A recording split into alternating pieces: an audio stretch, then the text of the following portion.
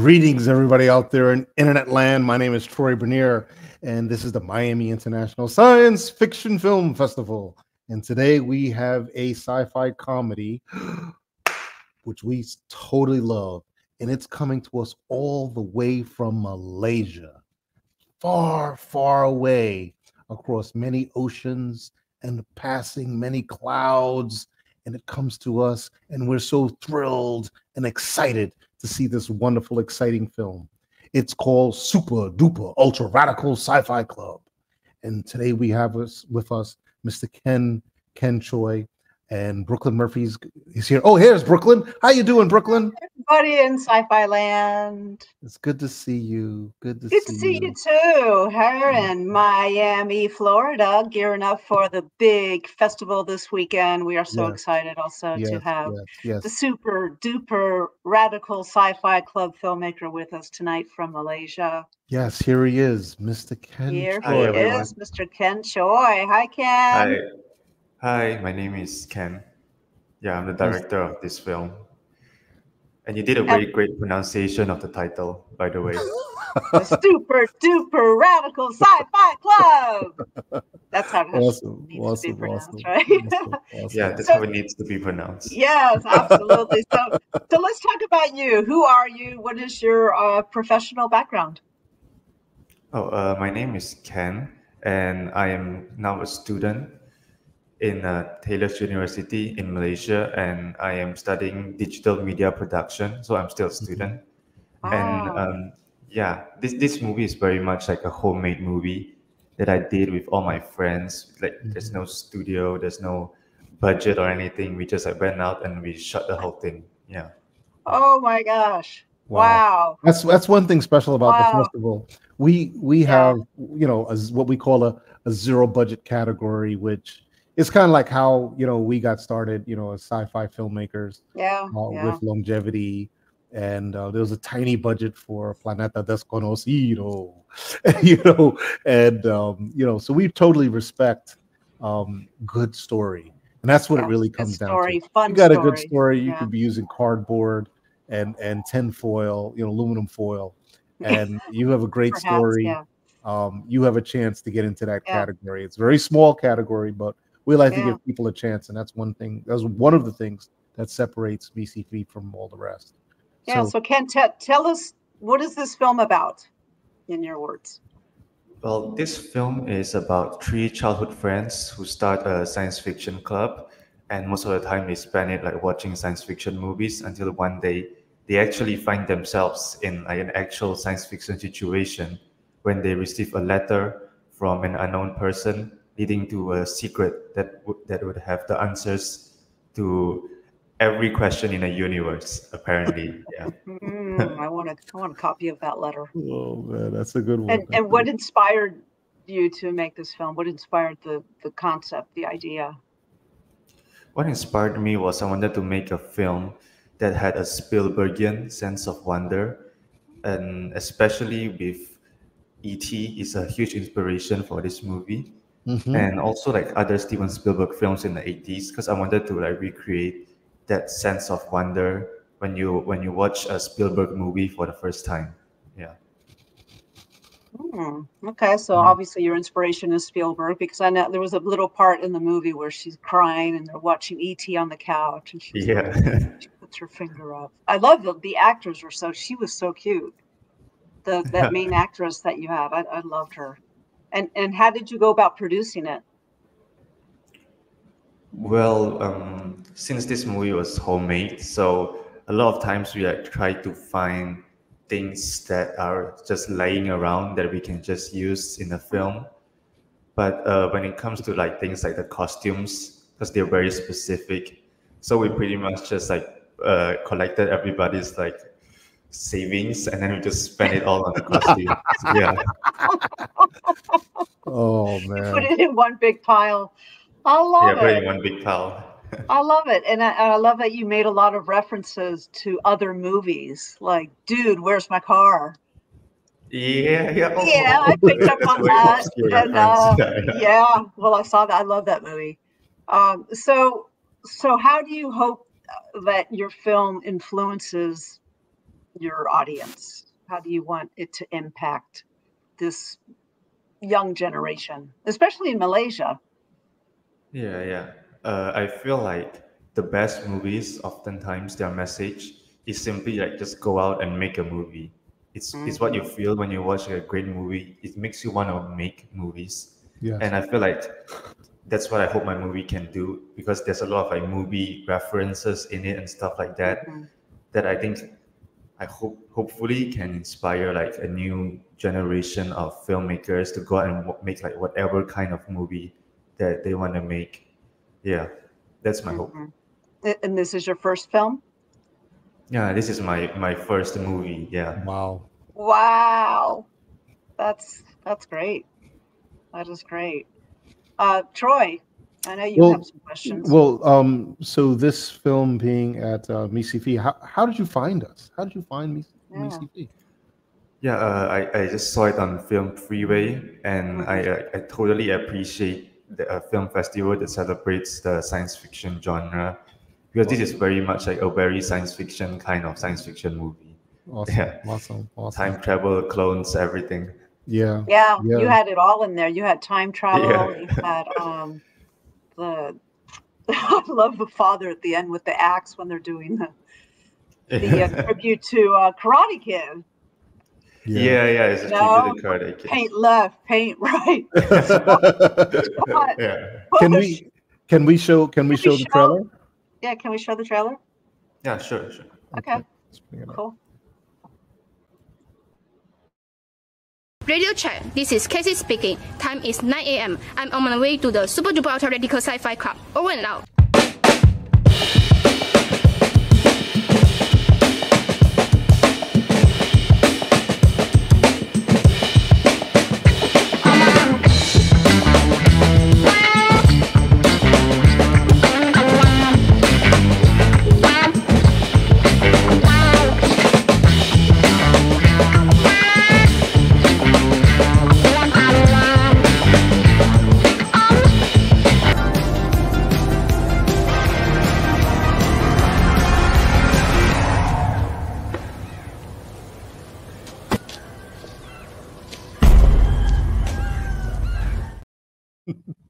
Love it. So that was filmed at the actress house. So the lead, the lead, her name is Jia Hui. Yeah, Jia Hui. She's funny. She's funny. It was a trip. Those pink slippers and oh my gosh. Oh yeah, that was very much like we drew like a sketch for every character, so they would have a specific look. Yeah, and then the pink slippers was what we needed it. We needed the pink slippers. It's perfect. Like you had just all these little teeny, it's so unique. It was so unique. It's hard to believe that was your first film. What is your next film? Are you going to shoot another film? Or are you going to? Yeah, I'm definitely going to shoot another film. I'm writing a lot of scripts now. And I'm thinking of moving into a horror film next. My next script is a horror film. But I also have like other science fiction ideas I'll probably do right after the horror film. Sci-fi. Okay, good. Yeah. I'm thinking of making aliens. Okay, good. Has the film been in any other festivals yet, or is this the first one? What's going on with it? This is the first one, actually. Yeah. So awesome. Yeah, it's awesome. Yeah. Awesome. And where did you shoot it? Like in your neighborhood? Like what city do you live in? What area of Malaysia are you in? I'm in like a small like residential area called Klang. So like it's just a lot of houses. There's not much there. So we filmed it at like the actress's house. We filmed it at my house, and there's one sequence where they all go on like a journey to find the treasure. For that one, we drove to the beach. It took like 2 hours, and we drove to the beach to shoot that. Wow. Yeah. It must be very beautiful there in Malaysia. Oh, I know. Yeah. It's very beautiful. Yeah, but then we are like wearing masks and like chasing each other around there. Do you have any favorite parts of the film that you unexpected moments or something memorable that you really liked? I think my favorite part is when like the multiverse characters come out for the first time. Oh my goodness. Because yeah, the part was like so complicated to shoot. Because like we had the actress playing like different versions of that character, talking to herself, and then yeah, we used like the producers and the other actors as like models to just stand there for her to act with herself. Yeah, so that part was very complicated. We pulled it off, and we are very proud of it. Yeah. And all these actors are also students with you at the Yeah. university? These actors, they are not students at my university, but they are like my high school friends. And we shot this movie like over the gap between high school and university. Because we Okay. didn't want to waste that gap between, yeah. Okay. And how long did it take you to shoot? It took 6 months, and we shot over weekends. Yeah, because everyone was Wow. busy Monday to Wow. Friday. Wow. Wow. Wow. That is That's awesome. Well, dedication. but you can tell a lot went into producing that. You know, a lot of dialogue, a lot of story, with different scenes, so many different scenes in the film. Yeah. Yeah. No, that's fantastic. I'm looking here where Klang is located. Klang is right outside of the big city, Kuala Lumpur. Yeah. Oh, wow. Okay. Yeah, Okay. but That we is. didn't step into Kuala Lumpur for this. Yeah, unfortunately, Kuala Lumpur is very beautiful. That's amazing. That's truly amazing. That's a very far away. You're like, that's really far, man. Wow. You're about an hour flight, 2 hour flight from Singapore. Yeah. 2 hour flight Oh, if that's you not do bad. one from Wow. flight to Singapore. That gives you an idea where it is. It's that far away. Wow. That's amazing. Is there a lot of sci-fi fans where you live? I Is don't sci-fi think real big so. no? Okay. Not really. Just because like I pitched this to a studio once. I had a chance to pitch it, and they were like, okay, this is too complicated for the Malaysian audience. And Wow. they wanted to like change it to like a romance film, and then I just like ran away. Yeah. I'm not changing it to a romance film. No.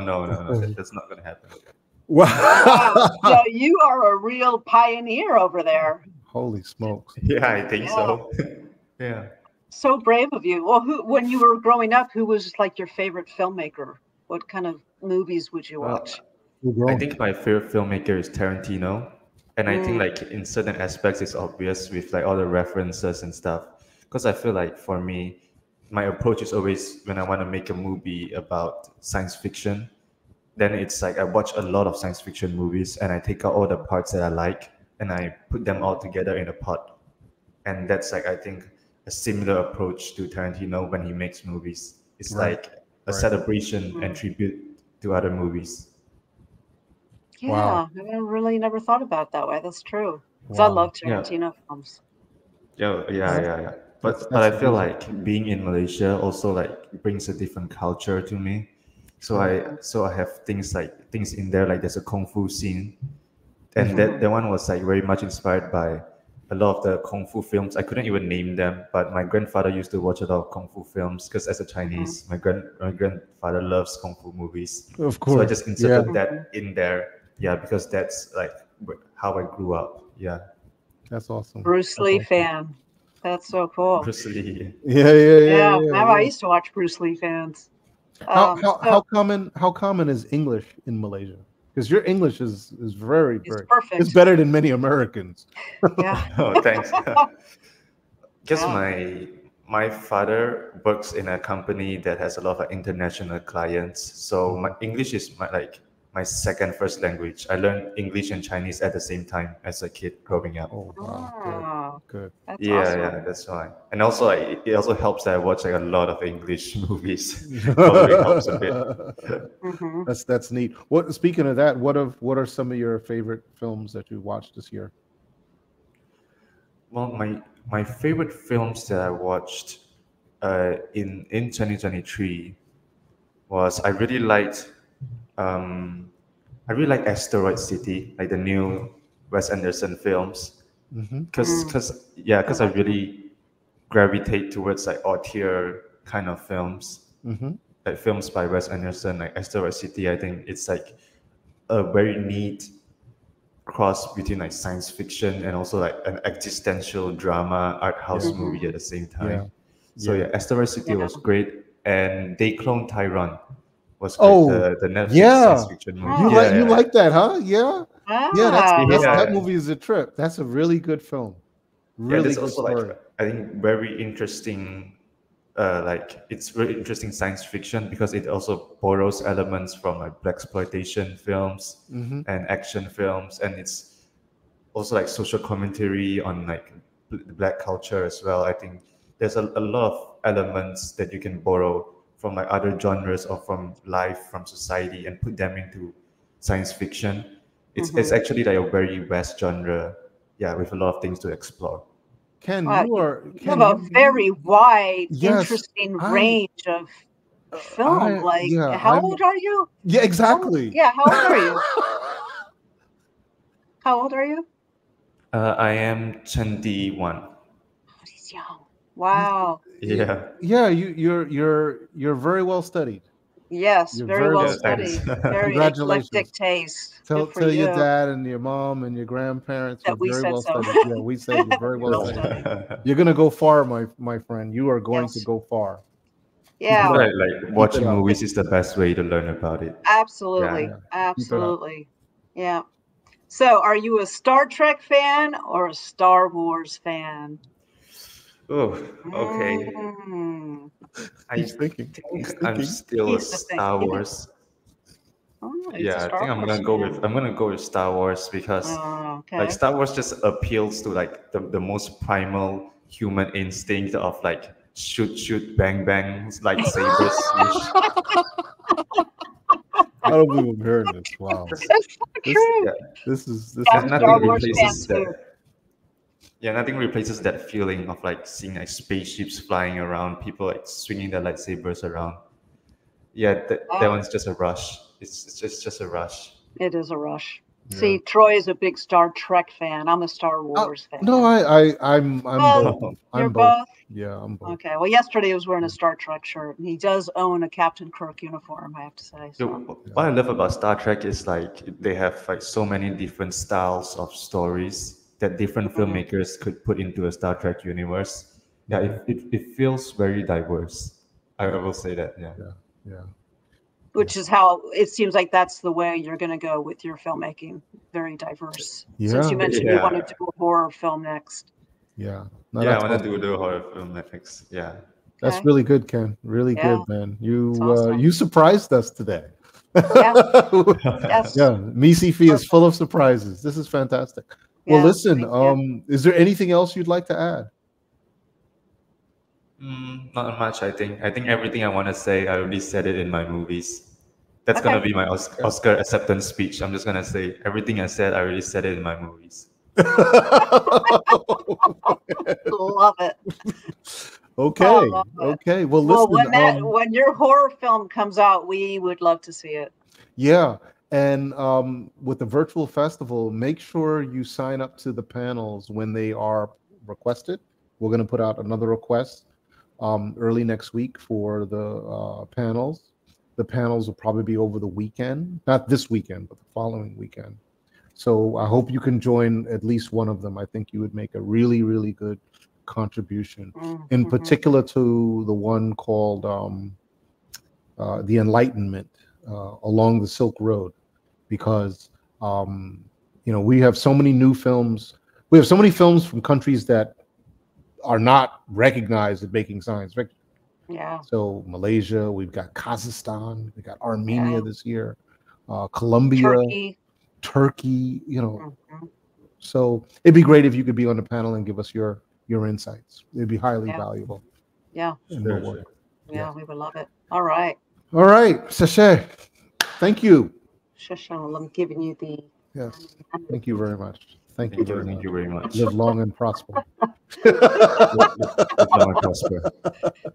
All right, Ken. Okay. Thank you so much. We're honored to have you here at MCFI. Thank you for choosing my film. Thank you. All right, now. See you. Don't go away. Be right back.